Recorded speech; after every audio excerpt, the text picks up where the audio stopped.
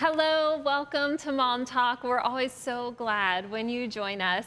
If we haven't met, I'm Anna, and hanging out with me today on the chairs and couches, we've got Christine and Judy and Jacinda. So we are talking about joy today, and each one of us has so much to share on this topic. So if you woke up today and felt like maybe you lost your joy, or you're struggling to hold on to your joy, I'm telling you that you are in the right place. So stay with us. And ladies, I wanted to start off by talking about a term I heard just a couple weeks ago, actually on Real Life. There was an interview with a woman who threw out the term defiant joy. And that struck me because I never heard those two words put together before. But what she said is that as Christ followers, we have available to us a joy that defies our circumstances. Right. And so when I looked up the definition of the word defiant, it was obstinate and uncooperative. And I thought, well, that doesn't sound like those aren't nice words to describe my character, unless I'm attaching it to my joy in the midst of, yes, it's an adjective. Of when I'm in a dark place.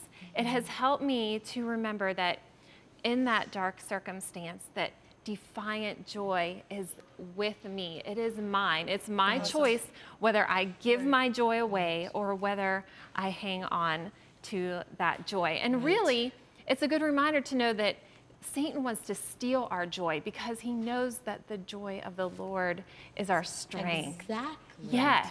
Exactly. And a lot of times we think about how joy is just in that, exciting time in life, and not that time where we're struggling and it's there. We don't always feel it, but it is there. And I was thinking personally for myself, I went through this horrible time by leaders in the church who hurt me drastically in my past. And that joy, I didn't feel it, and it was horrible. And then I watched my daughter, for what it seemed like, lose her joy when her baby brother was born. And it, as a mom, it just tugged at my heart.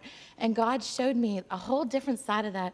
Weeping lasts for a night, but joy comes in the morning. He was like, Judy, you need that trial. You need that pain, that horribleness, for me to establish that joy. Right. And it's not this superficial thing that I can just conjure up. It's not this fake happiness. It's this supernatural just impartation when I'm going through that struggle, but also because of that struggle, as I count it all joy and I focus on Christ, he develops that as I'm waiting. I don't always feel it, but I know it because there's this confidence that I normally wouldn't have, or there's this hope that all of a sudden comes trickling in. But it's made me be thankful for those trials, because that's how the joy is formed in me in a deep way, and so I don't lose it. And have you found that when you can hold on to that joy, that you come out a stronger person on the other side, more effective as a servant of God? Yes. Right. All the way around. I think about when we were discussing that joy was going to be our topic today. Joy and happiness are not the same thing.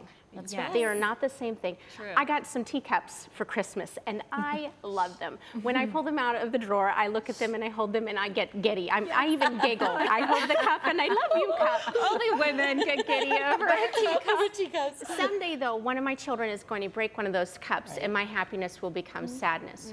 Joy is based on a fixed truth. Joy is based on what Jesus has done for us. Jesus said, so you're talking about how difficulty, enhances joy. In Hebrews 12, it says that Jesus, for the joy set before him, endured the cross, scorning its shame, and he did all that he had to do and sat down at the right hand of the Father because of joy, a fixed point at the end of everything else. So joy is not, you're right, it's not something you can conjure up. It's a noun. It's something out there that God has for us. I was reading through the book of John a little bit about joy. When you read from about chapter 14 up through 17, Jesus talks about the things that he said to us. They make our joy complete. He said, I've told you these things so that your joy may be complete. What did he say? He said, I'm the vine and you're the branches. You can't do any of this without me. The fruit of the Spirit is love, joy. Okay, that all comes from God. It's not something that we have to produce. And his truth makes it complete in us. So I guess when I think about joy, you know, you have to remind yourself it's not the same as happiness. It just isn't. But it's powerful. Yeah, and so what I hear too is that if we fix our eyes on Jesus, on the truth that is in the Word, that is our truth, because it's God's spoken word, that truth will help to complete that joy, to form that joy through the power of the Holy Spirit as we fix our eyes on that. Christine, you had some very practical tips for... I do. And first, I wanted, like, one of my life verses really is James 1:2-4, and I wanted to read it. Count it all joy, my brothers, when you meet trials of various kinds, for you know that the testing of your faith produces steadfastness. And let steadfastness have its full effect, that you may be perfect and complete, lacking in nothing. So we do need the trials.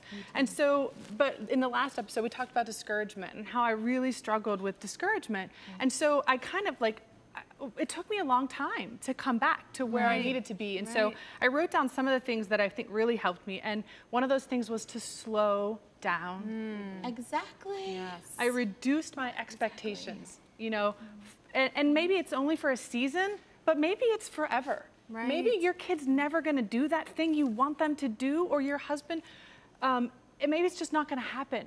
And so reduce those expectations. I had to reduce my commitments and my leadership. Like, I had to step back from my leadership and allow others to lead. Right. And then just researching, you know, they talk about reducing your social media trolling. Of course. And increase your actual interaction with humans. Right. So those are my practical suggestions for. Those are so great. And social media can leave us feeling empty. Yes. Much People less are satisfied. giving their highlight reel. You don't see the struggle. So if you compare yourself there, That's lie-based say goodbye living to right joy. there. That's right. Exactly. Yes. So moms at home, if you are struggling today to find your joy, know that as a daughter of God, joy is your inheritance. It belongs to you. Nobody can take it from you. So hold on to it with all of your might. Get in God's word. Put on praise music. Get some girlfriends around you to bring encouragement and reclaim your joy today. It will come. Yes, It ladies, will come. thank you, Jacinda, Judy, Christine, for being here. And speaking of joy, we have Sydney with the good news. Take a